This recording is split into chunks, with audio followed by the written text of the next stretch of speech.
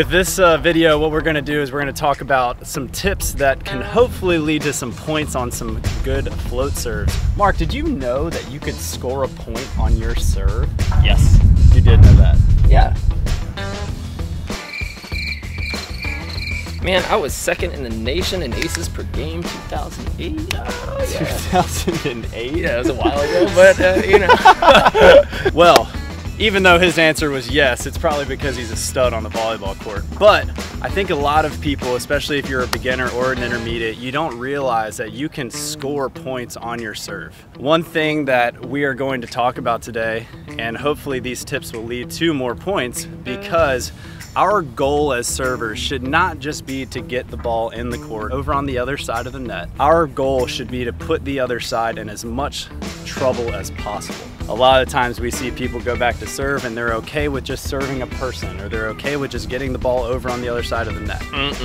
If that's the type of player that you are, you need to make sure that you listen to all of these secrets, so hopefully you can start turning your serve into some points. But before we get into that, make sure you hit that subscribe button. I don't know where it is. I've never seen YouTube before, but figure it out, hit the subscribe, and then you can get notifications for our videos later on. Let's start making some secrets. Boom. Brandon's a know-it-all.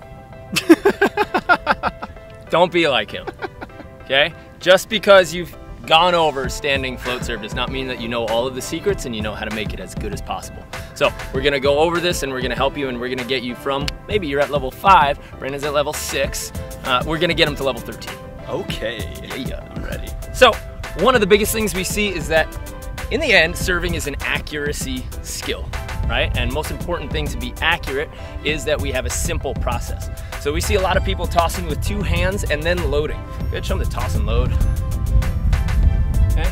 So he's doing 2 actions where he's tossing and then loading, when in the end, he's just gonna need to be accurate. So instead of going through this, we're gonna ask him to put the ball in his left hand out front and load his right hitting arm. We want his elbow above his shoulder girdle, and we want his hitting hand high and back, so that once he tosses, he's got one motion, right? That's gonna make him simple. You wouldn't see somebody in the World Series of darts going like this. That's how I throw. Well, you probably suck at darts.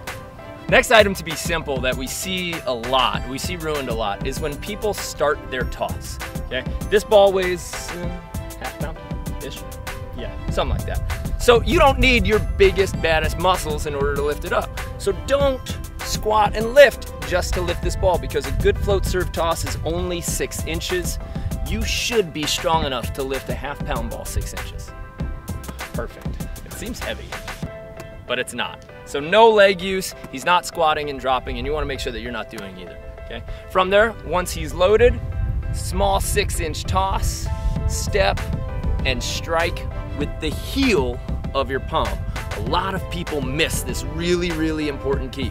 If you wanna get some good velocity and accuracy with your float serve, you're going to use the heel of your palm. Don't let it hit the middle, because this changes the density. You might contact the fingers, and then you're gonna have a different firing mechanism anytime you serve. So if you wanna have a hard, fast float serve that jumps off your hand and is less readable, use the heel of your palm, and you're gonna have a muscleized hand to do that. Make sure that you flex your hand and it's not striking here. You should hear a thud and not a slap when you serve the ball. Give me a thud. Thud! No, what? With the ball. Thud.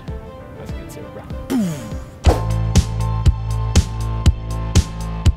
Mark's a cotton-headed ninny muggins. Not a cotton-headed ninny muggins. Well, all right. So, with this secret, it's for having a quick, flat float serve, okay? Keep that in mind.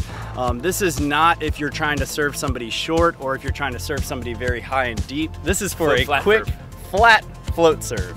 Quick, flat float. Nice.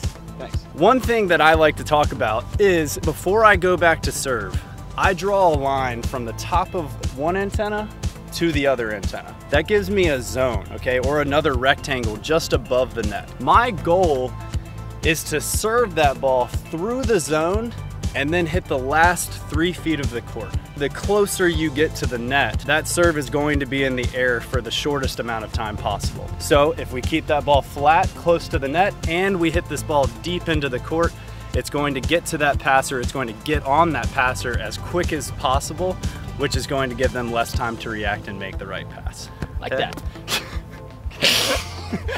So quick! Let's take a look at what it should look like. Very good. Woo! Perfect. Take 32.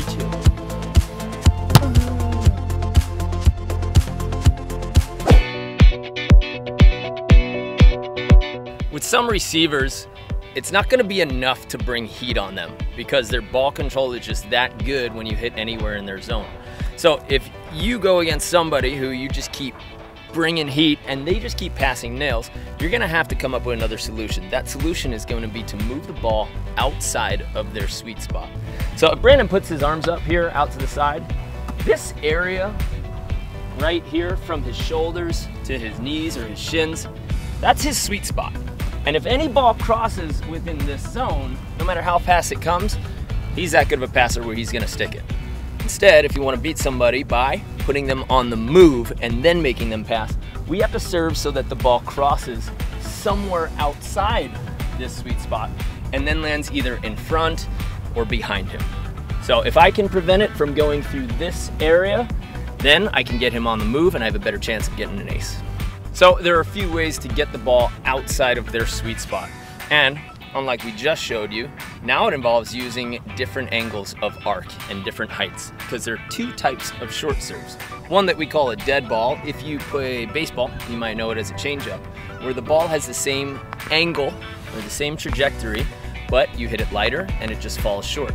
The other one, if you want it to land really close to the net, you're gonna have to put some arc on.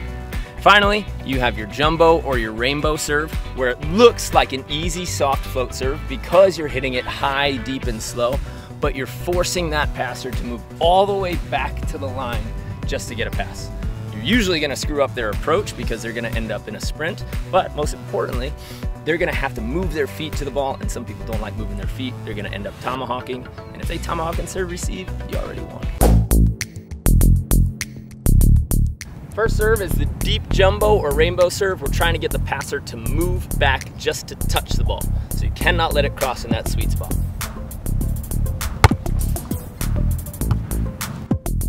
Oh, I got it. Oh, I got it. You're the man. You got this. Okay. Oh, God. If you can make him do this, you're gonna win that first battle. Oh, here it comes. We're only gonna introduce you to two types of short float serves. First type of short serve is gonna be our steep short serve.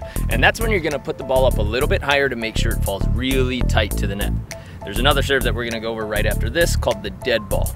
The dead ball has the same trajectory as the hard, flat, fast float serve. I got it. And it's just going to die as soon as it gets over the net so that it looks like it's got the same trajectory and it freezes the passer. Here's the steep short serve. Whoa! You got this, Brandon. Okay. Here are a few clips of me trying to hit a good dead ball float serve. Ooh, that's good. I like that one. Oh, it died. Ooh, that was a good one. If you want to learn anything beach volleyball, you can come visit us at volleycamppromosa.com, maybe come out to a training camp. Or you can go to betteratbeach.com and check out our full video library. It's got tons of great drills and explanations on how to do everything correct.